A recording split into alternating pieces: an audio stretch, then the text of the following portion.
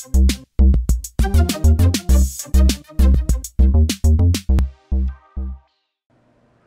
everyone, Eat Sleep from the Techies here, and today I'm gonna bring you a rather interesting tutorial. Well, actually, all the Techies tutorials are interesting and fun-filled. So, this is obviously paint.net, and I'm gonna show you a little bit about like 3D objects, and yeah, that's pretty much it. And some bonus stuff maybe, so stay tuned. Good stuff. So I have I'm just gonna use this Earth picture right here. Very nicely done.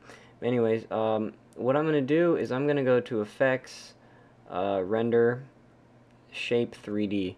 Now, this effect is not like comes with the program. It's actually a plugin that is very good, and I'll put a link if I'm not lazy. So anyways, I'm gonna go ahead and use it, and look at that. What it does is you can choose a sphere, cylinder, or box, and for sphere it turns that map into an actual globe, and I can go around and rotate it wherever. So pretty amazing of how easy this is. And like that, look at that, there we go. What, 4 or 5 clicks and we made a globe. And of course you can always choose the options like half and plane map, scalable. All these look really awful. That one looks okay, it looks pretty cool. But pretty much if you're using like making a planet, then you're gonna use full sphere map. And there's all this stuff down here where you can rotate the map on the thing, like change it that way. Oh, so that's how you do that. Okay. Oh, sorry. Anyways, yep, tons of orientations you can change, camera angle, like how it zooms in and out, pretty much like that. Another thing to note that is if you want a rather large object, then you want a rather large image, because it looks pretty bad if you have a small map and it make a large sphere. It looks pretty awful. But I think that it will resize for you, like the sphere or whatever.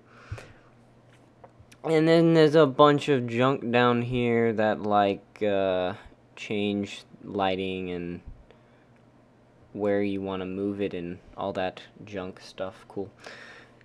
So I don't know why I just did that. I'm gonna go ahead and repeat that really quick like that. There we go.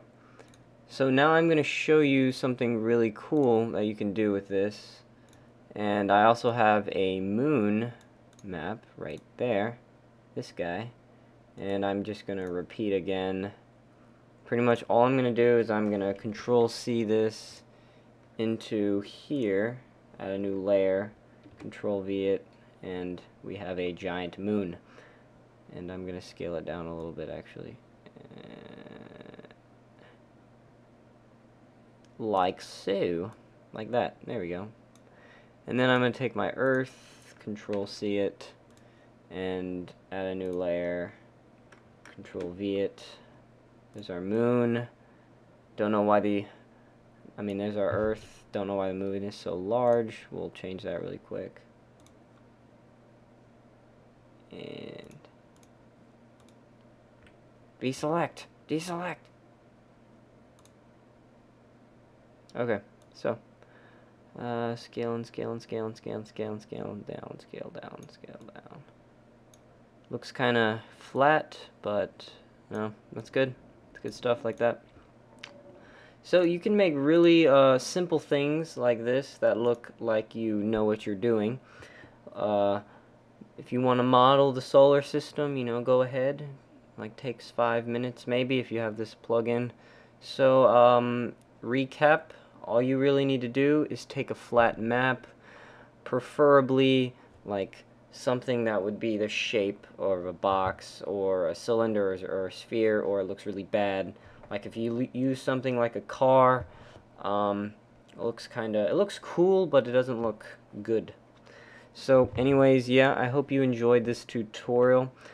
This has been Eat Sleep from the Techies. Thank you.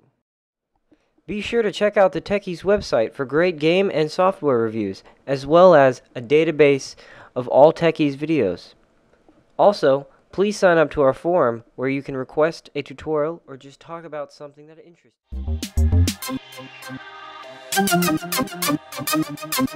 you.